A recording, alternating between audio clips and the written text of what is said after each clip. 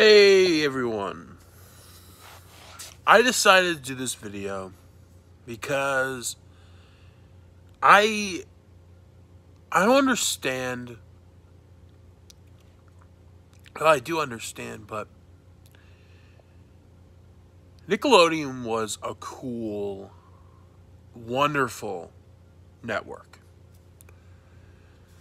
I gotta say, from 1977 to 2007, after 2007, yeah. After the president of Nickelodeon, after she left, it didn't. It. Brian Robbins, I respect you. You know, you were in head of class, which I love. You did great work with, a lot of people don't like it. I liked Good Burger. I loved Ready to Rumble. I loved Hardball.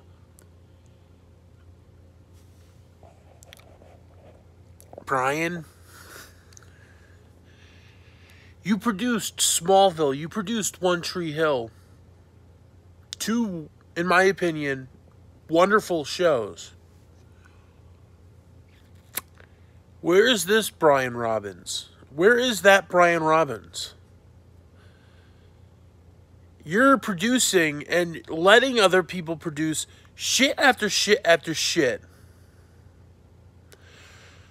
When is everyone thinking this shit that is, in my opinion, because I loved... Alright, here we go. We get 77. We get all those stuff. We get Pinwheel. We get, Can't Do That on Television. And then the 80s. Double Dare.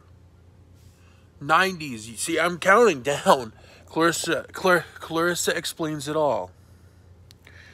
My Brother and Me. Kenan and Kel. All that. 99, Amanda's Show. My cousin Skeeter. And then, so on and so forth. Rugrats, Doug, from the early Doug. I'm naming. Rocket Power, as Told by Ginger, my personal favorite. Brothers Garcia, Romeo. All of these, in my opinion, Alan Strange, you have a lot of these really good, great shows with wonderful ideas, wonderful stories. I can even go on with, I loved Drake and Josh. I loved Zoe 101. I loved Unfabulous. Ned's Declassified. All ended on 2007. And where do we get 2007? iCarly. And in my opinion, with one exceptional episode, which I'll get to one day, which is I Speed Date. I like that one because the director of that episode is Walter, is the dad from Drake and Josh. That guy knew what he was doing because they are playing real people in that episode. With the exception of Spencer. Like, they're playing, and a lot of people are going, well, iCarly, that new one, I watched it. They're just trying to be, it's kind of weird to get more vulgar, and it's like, I love those guys. I like Miranda Cosgrove. I like Jerry Trainer. But Nathan Kress, I like them all as people, though. Miranda Cosgrove was great in School of Rock and Drake and Josh, but,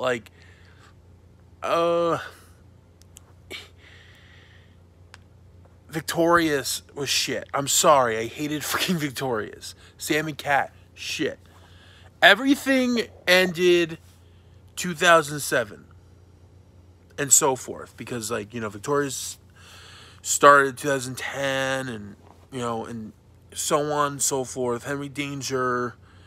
Now you got this. Now Ryan's Toy Reviews got a show, and this show called Tay Tay and Me, a girl named Tay Tay, and you got people like Tyler Perry producing stuff, and it's not good. An exception, in my opinion. I do like the Loud House, but that can come and go really easily, and it's just so sad because the satisfying thing is watching in the early 2000s the Nick, the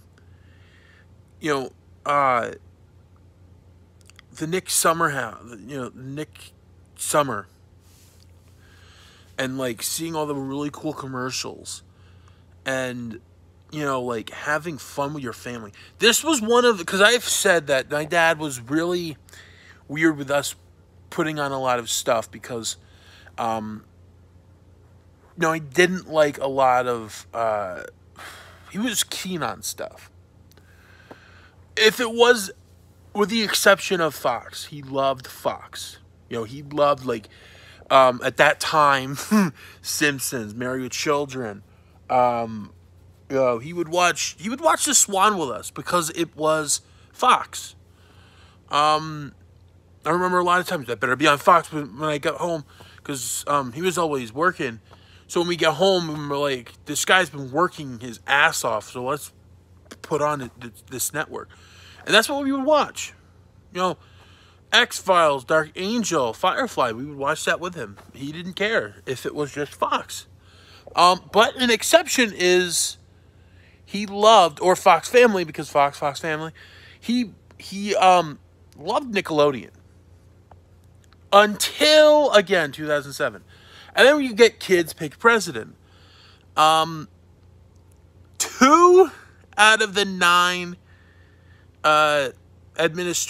presidents were Republican, and the rest were Democrat. A lot of times we're always like, they do that on purpose?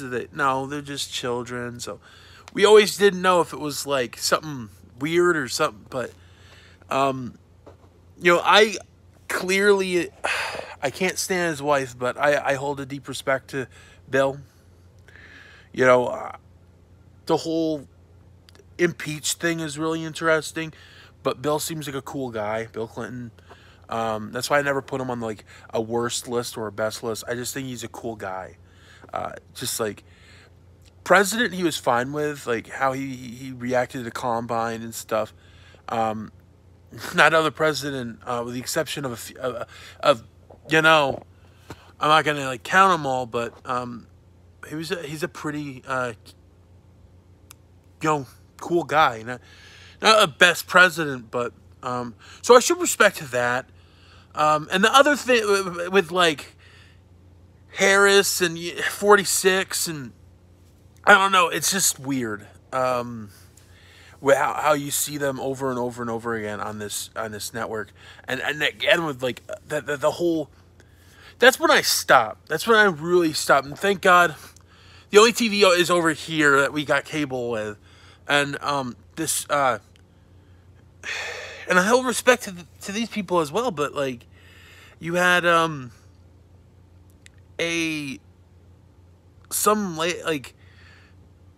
I don't know who this person was, but telling children it's okay to be non-binary, that was weird. This is Nickelodeon, folks. This is Nickelodeon. And you get people all the way like from TikTok. I think Brent Rivera was on there. Young Johnny Knoxville. Did Piper. A lot of the like people from like your young Vibe Squad, or like your young YouTubers and young TikTokers, aka annoying children.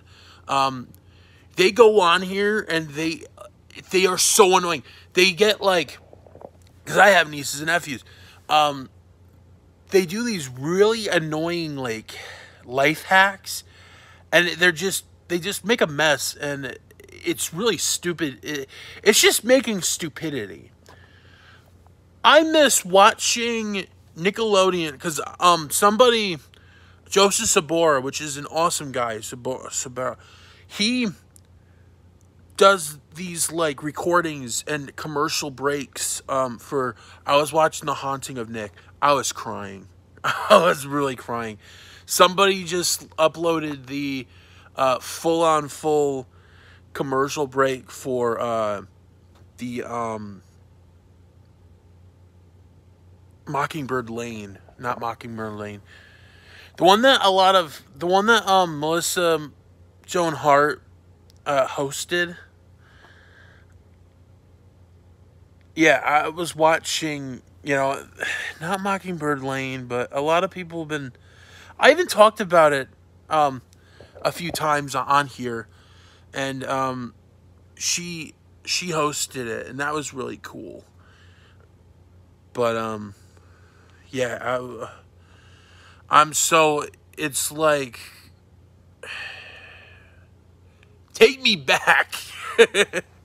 But that will never happen. Only commercials and tapes. But that's my own thoughts. Is this Nickelodeon should just die? Oh yeah, it's already dead. It died like 15 years ago. I forgot.